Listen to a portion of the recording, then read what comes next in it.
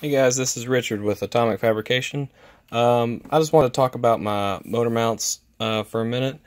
So I make solid and polyurethane motor mounts for 99 to 14 GM trucks. So this will fit basically everything made by GM in that time. Silverados, Sierras, Tahoes, Yukons, Escalades, Denali's, all the trucks. I don't have a video showing them or talking about them. I've been making these for about going on 6 months now. So I have 4 versions total. This video just has my solid ones, so you can take a look at them. This particular one is for the GMT 800s, which is the 99 to 06 body style. I'm just kind of moving around so you can see it. Fully welded just about everywhere you can. It's really overkill, to be honest. They're all doweled so they fit together. It's not just the weld holding it.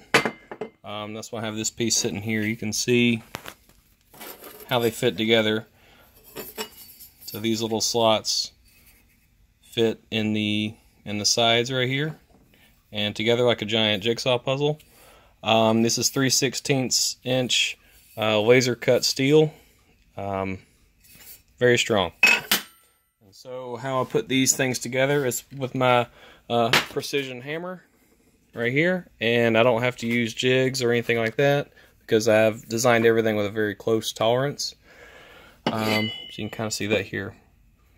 So they all fit together very nicely and are very strong. So this is my 99 to 06 design. I can either leave them raw like this, which I use a combination of wire wheels to clean them up as best I can. This is best if you want to paint them or if you want to powder coat them, or do whatever you want with them. Or have an option where I can throw some paint on it if you don't want to do that. I'm certainly capable of doing that for you. Motor mounts are more of an issue on the 07 to 14 LS truck since they changed body styles. That's what this one fits. So same deal as the 99 to 06 one. It's a different shape entirely, different size. Same basic concept. They're all 3/16 inch thick, welded steel, laser cut, fit together very nicely, welded inside and out. Like I said, probably overkill. The reason for these marks right here is I grind them flat so they sit flush against the frame. And so I actually weld the bottom, then grind it flat so it sits nicely. It does take longer doing it that way, but basically starts out with a little lip right here, and I grind that away so it's flat.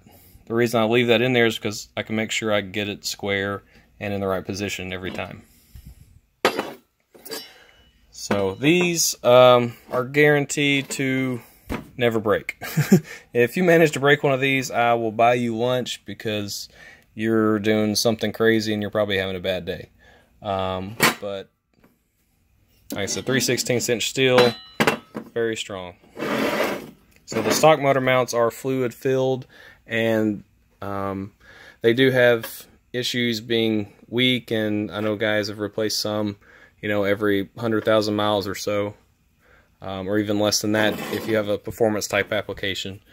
I have guys running my mounts that are making 1,000 plus and no issues, which I wouldn't expect any being as overbuilt as these are. These are the last motor mounts you will ever need to buy for that truck. See what else. If you're worried about vibration, it's really not as big an issue as you might think. If your engine's running well and you don't have any sort of balance issues or misfire issues, then you're going to see minimal increase in vibration. The only time that's seemingly consistent is if you have a cold start at idle, which just about any engine is going to run rough in those conditions. But if you have a well-running engine, you should not really be able to tell the difference except maybe at idle. I do make a poly mount, which I don't have any ready right now, but those are a little bit better with vibration and just as strong, but these are a little bit cheaper since they're easier to manufacture, and so it's really not an issue. Now, with that said, if you do have some sort of misfire issue or imbalance, then you are going to be able to tell more easily. That's just the way it is, because these are not near as forgiving as the stock mounts, but they will also never break. So I have these available on my site, which is kind of long here, or you can just go to atomicfp.com. I bought that domain because it's a whole lot shorter and easier.